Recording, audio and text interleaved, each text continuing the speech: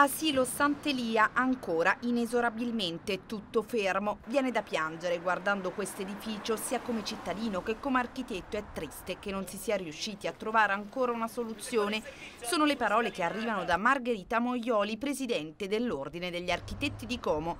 La situazione in cui versa la struttura di Via Alciato, uno dei tesori del razionalismo lariano progettato da Giuseppe Terragni, è purtroppo nota. L'asilo è chiuso dall'estate del 2019 per lavori annunciati come urgenti, ma mai ultimati.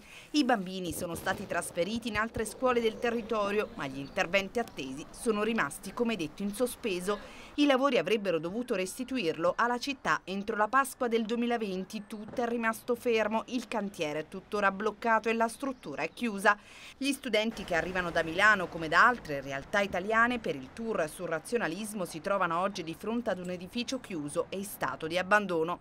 Occorrerebbe avere una visione più ampia della città e pianificare meglio gli interventi, sottolinea ancora Moioli. È spiacevole dover riscontrare che dopo 2 anni di pandemia in cui bambini e ragazzi sono stati tra i più penalizzati, ora ci sia anche questo aggravio per le famiglie dell'Asilo Sant'Elia, costrette a frequentare altre strutture perché l'edificio è ancora chiuso.